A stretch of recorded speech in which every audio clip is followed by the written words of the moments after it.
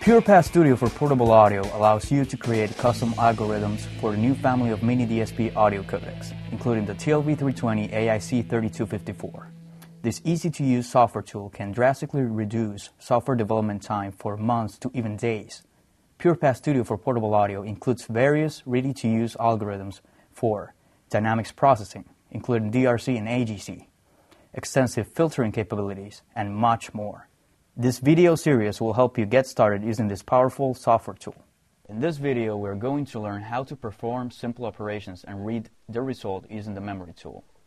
The miniDSP devices have coefficient memory and data memory. Coefficient memory can be directly accessed through registers, and its data can be transferred into the data memory as an operand of a particular operator. Let's start with a very simple example, adding two numbers. We first place an add data component on the diagram window, as well as two coefficient to data components and one data to coefficient component, and we connect them together.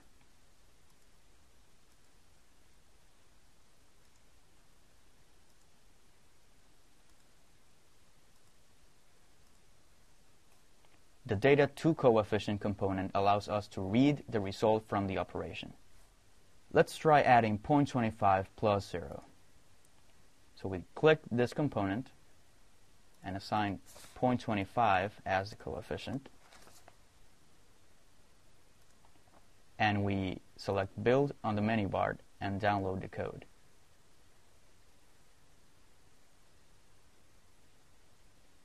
Once the diagram window shows as a solid color, select Tools, I2C Memory Tool, but before we click on the Peek button, which reads the data, we need to find which processor and coefficient RAM address it belongs to.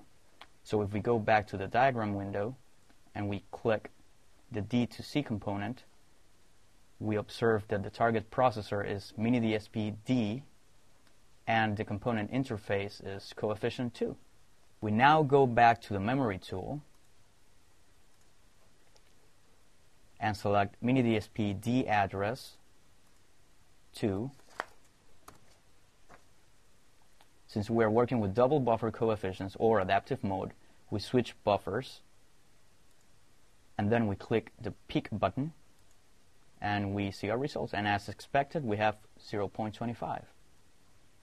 It is important to take into consideration that by default the coefficient memory is in 1.15 data format, while the data memory has 12 dB of headroom, or a range of -4 to 4 - 1 LSB. If we try to add 0.75 plus 0.75, this will result in 1.5 in data memory, but will saturate when converted to coefficient memory. Let's see what happens. Let's try this. Address 2, 1. To prevent saturation, we can shift to the right by 1 bit using the shift option of the D2C component. We click the D2C component, shift 1 to the right, we download the code,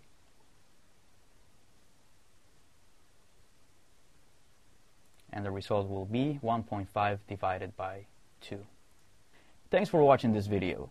Please visit the TI community for more PurePath related videos and discussion. Thank you.